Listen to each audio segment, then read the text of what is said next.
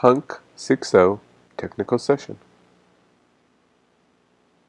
Hunk was created to help Hadoop users create analytics, visualization, dashboards on top of Hadoop data stores. In addition, in Hunk 6.1, we also added a feature that allows data stores like Cassandra, MongoDB, HBase, and a few others to also be the data store for Hunk. The 5 things that make Hunk very unique are: number 1, it runs natively in Hadoop. In other words, we in Splunk, we translate the Splunk query language to Hadoop MapReduce jobs. Number 2, we allow you to interact with Hadoop in a mixed mode. In other words, you can see data preview and see subset of a data fairly quickly. Number 3 is we allow you to see indexing on the fly, where we will let every single data node generate an index data, and you as a user that interact with that data can see statistics based on key and value pairs on the fly. And number 4 is access control, where we will allow many users access Hunk from the UI, as well as the support for Kerberos, and protect different virtual indexes, which basically translate to protect Hadoop directories.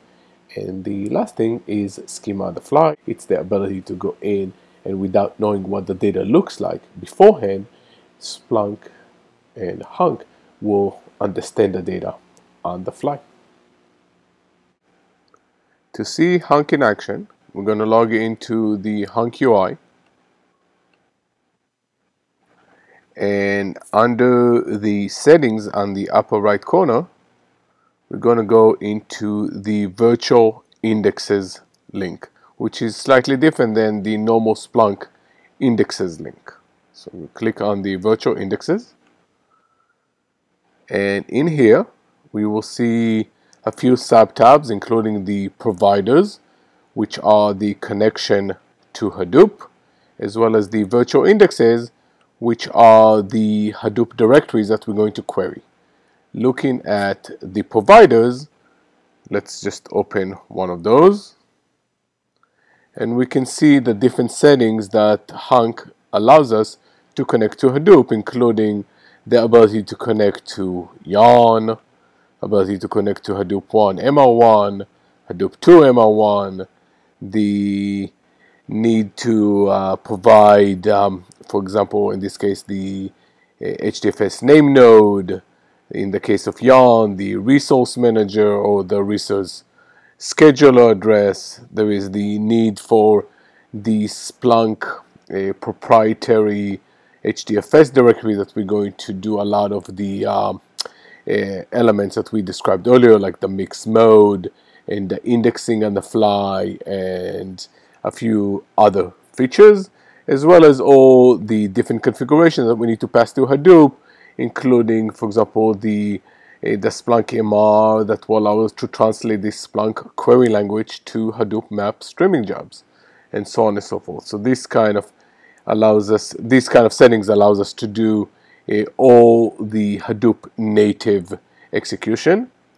And underneath the virtual indexes, we are going to look specifically at several different examples in this demonstration, including the orders. And the orders link means that every time I go into the Splunk UI and I type x equals orders in the Hunk UI, Hunk will connect using one of the available providers to a specific Hadoop directories. In this case, I'm going to go into user Splunk orders and pull in from Hadoop a JSON file into the Hunk environment.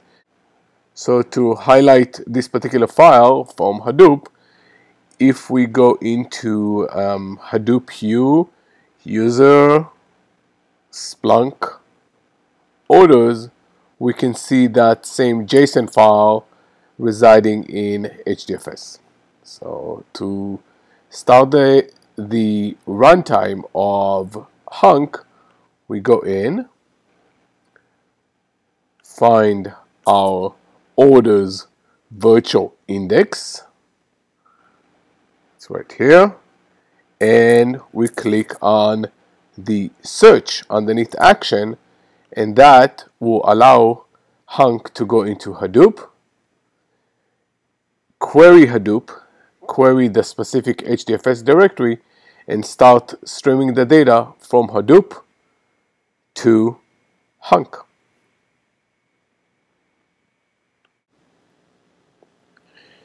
As we can see, the ability of Hunk to index data on the fly can be very beneficial to end users. For example, we can see that the items, the JSON items, can be expanded.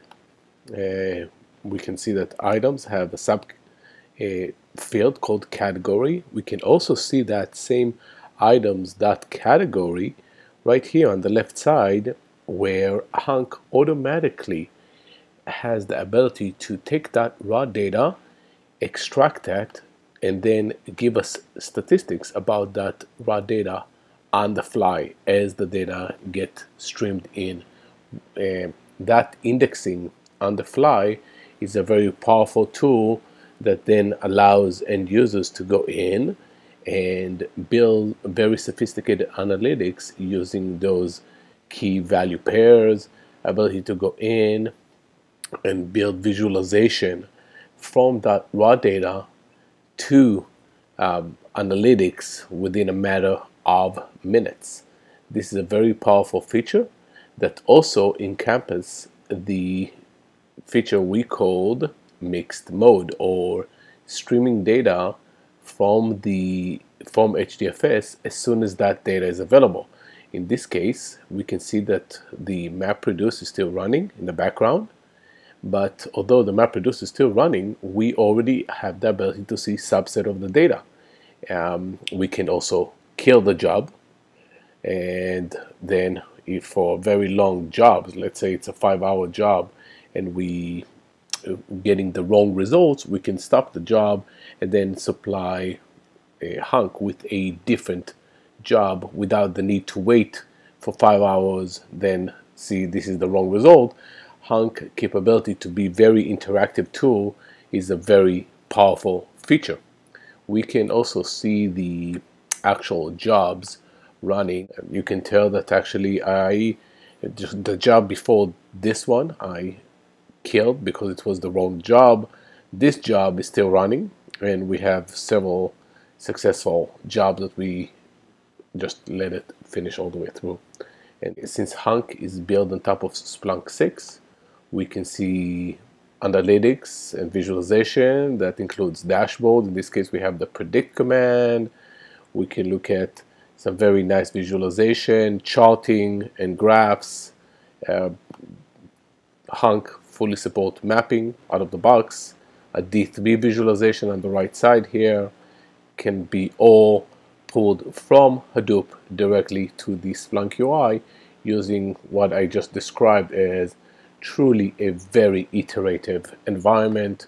In this particular dashboard, we have a D3 visualization that allows us to do analytics based, in this particular case, on the English Premier League, raw HDFS data, to a very nice visualization is part of the Hunk interface. Hunk is a very powerful platform that allows the ability of users to explore, analyze, visualize, and build dashboard, and of course cache the results, share the results, apply access control on top of data in HDFS, index it, give you stream data very quickly so you can see a preview of the data, and give you this kind of infrastructure to give you an end-to-end visualization and analytics on top of Hadoop.